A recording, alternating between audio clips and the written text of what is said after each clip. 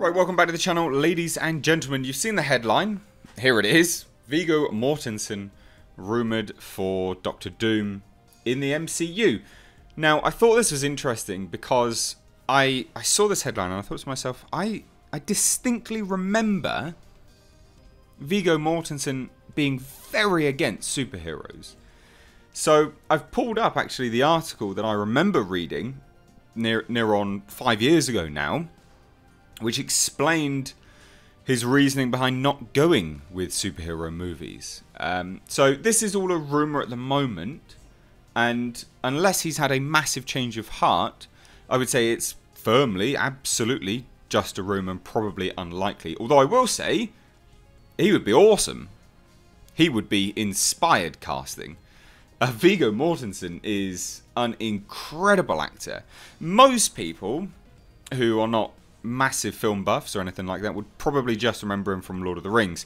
But the guy is a stellar actor, and he's done so much more. So very much more, and much better roles with, I guess, a range of display. Even though Aragorn in Lord of the Rings was, you know, exceptional anyway. So let's get into it and see what the claim is, and then we'll go back to 5 years ago. We'll jump in a time machine and go see what he did say, and kind of, well, I guess just affirm as to why I think this is probably unlikely.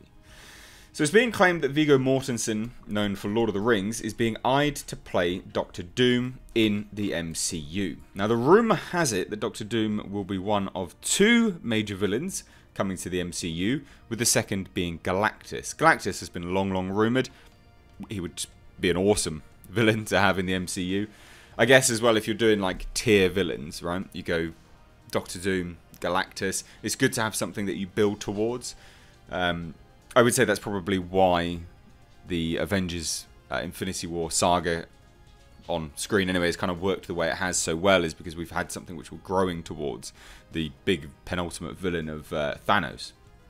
Now, previous rumours also offered that Doctor Doom would be a big part of Avengers-type Secret Wars movie, with Doom said to be taking over Europe, which is similar to the Marvel Comics event from 2015.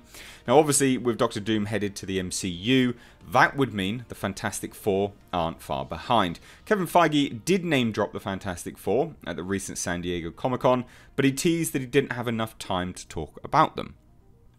Now, Doctor Doom coming to the MCU, with Galactus approaching, that would also mean the Silver Surfer is riding alongside. Rumours have also offered an Annihilation movie is being developed at Marvel. So Fox Studios, obviously, they were actually developing a Doctor Doom movie by Noah Hawley, but Hawley recently said it's basically dead and that he would need to pitch it again to Marvel. So regarding Viggo Mortenson in the role as Victor Von Doom, that would definitely be stellar casting. As I said, I mean, Viggo Mortenson's great. Viggo Mortenson has been on Marvel's radar for years, as it was also said Viggo Mortenson was up for the role of Doctor Strange at one time. And then obviously Benedict Cumberbatch is, you know, a good Doctor Strange, etc, etc. He would make a great Doctor Doom, but like I say, we go back a few years. This is an article with The Vulture, Viggo Mortenson on getting lost and saying no to superheroes. So this is, you know, people obviously have the right to change their mind. Undoubtedly, they do. But I just find it interesting. So as we plod along, he starts to get into it with respect to why he's not come on to the superhero radar. And like I say, of course, you can have, you can have a change of heart, and you can change your direction, but he doesn't strike me as the type of person that would want to sign on to multiple picture deal again, which is why Joaquin Phoenix, because he was up for the role of Doctor Strange, that's why he never joined, because he doesn't like being roped in to any picture deals. Now, you've made a lot of smaller movies since Lord of the Rings raised your profile. Do you turn down superhero movies? Here you go. I was offered some, but unable to do them. Sometimes I was busy doing something else, and even if it's a little tiny movie, I kind of stay with it no matter what comes along. It takes me a while to commit to something, but once I do, I'm there. And I'm not going to get swayed by money or anything. But I have been offered a couple of things. Here we go. The Last Superman was one of them. interesting. I wonder what he would have been playing in that. Snow White and the Huntsman was another. I would imagine probably the Huntsman. And then I remember just before Lord of the Rings, playing Wolverine in the first X-Men movie was a real possibility. My God, can you imagine how it would have turned out with Viggo in there? It's interesting when you have these people in mind, in your head, as absolute the casting, and then, you know, we then learn that other people could be in there as well. It's difficult to picture, I always say. Now, but he obviously says, but I couldn't do that either. So I'm not against it, but some of these things are pretty interesting, you know. So he's not out and out against it. I guess I could probably change my initial opening there a little bit. But there's always been a reason why he's not done it. And for a man that, yes, he does lots of small movies, he's still been very particular in choosing one because he's had time. He's not been doing movies consistently year on, year out.